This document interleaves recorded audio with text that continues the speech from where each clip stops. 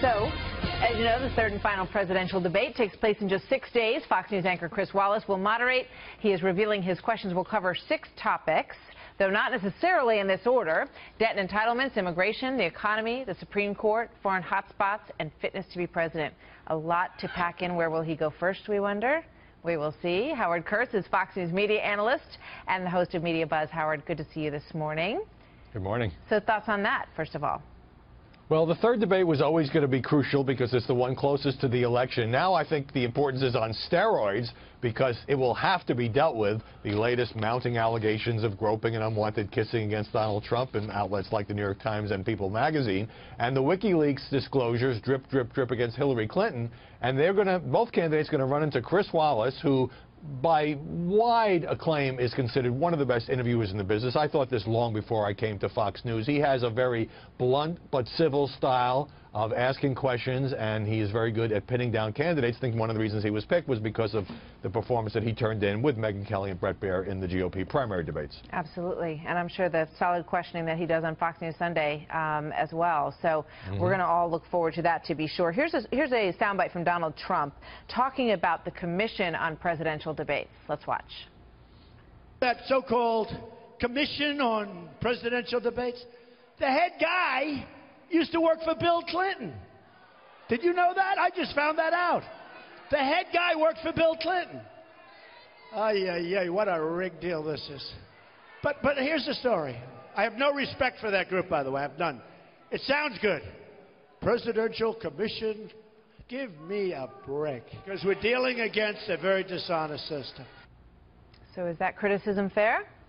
Mike McCurry, who Trump is referring to, is indeed a former White House press secretary for Bill Clinton, but he is the co-chairman of the commission. The other co-chairman, as you know, is Frank Fahrenkopf, a former chairman of the RNC. So it's a fair and balanced commission, which for the first time in the 20-year history of Fox News picked moderators not only from CNN and NBC and ABC and CBS, but one from Fox. So I'm not quite sure why Trump is upset with the commission. Yeah, understood. All right, let's talk about Donna Brazile, because yesterday we reported that one of the questions that was asked of Hillary Clinton in a primary town hall sounded quite a bit like a question that she had sent an email about, and, you know, made in reference to, well, sometimes I get a look at the questions ahead of time. But yesterday, later, Howard, it came out that, in fact, there was a verbatim, it was verbatim, the version that was in an email of hers. Flesh this out for us.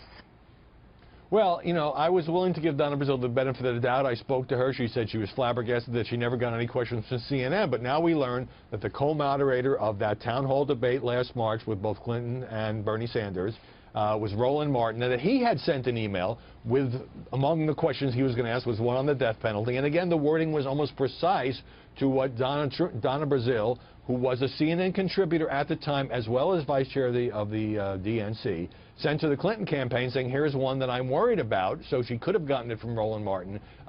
This does not look good for her. It does not look good for CNN, and it adds to the perception out there that there is a certain coziness between some members of the mainstream media, commentators, journalists, and others. I mean, and the Hillary Clinton I mean, nobody campaign should have any access to those questions. You know, the American people expect a very fair process, and that everybody comes in there with the same amount of you know, understanding of what could come at them, which is anything, basically, within the confines of the subjects that are discussed. I want to get your thoughts on the New York Times, because Donald Trump says that he is suing them, that the stories that they printed about these 2 women are very thin in terms of the substantiation. Well, I don't think we'll ever see this lawsuit, because that would open Donald Trump up to discovery. And look, these are 2 women who are telling their stories on the record, no anonymous sources. The Times did talk to other people who they had confided in either months ago or even years ago. At the same time, I think it's fair to question, why is this coming out now? You know, why we have these women, we have the People magazine writer with a first-person account of being the recipient of an unwanted kiss and advance from Donald Trump. It does sort of raise questions about the timing, and of course, given the nature of this and coming after the Access Hollywood tape and the debate in which Trump told Anderson Cooper he may have engaged in locker room talk but didn't actually do these things, this is going to, I think, dominate the media coverage for the next couple of days. The story, I can't know whether the New York Times story is accurate and whether these women are, in fact, telling the truth.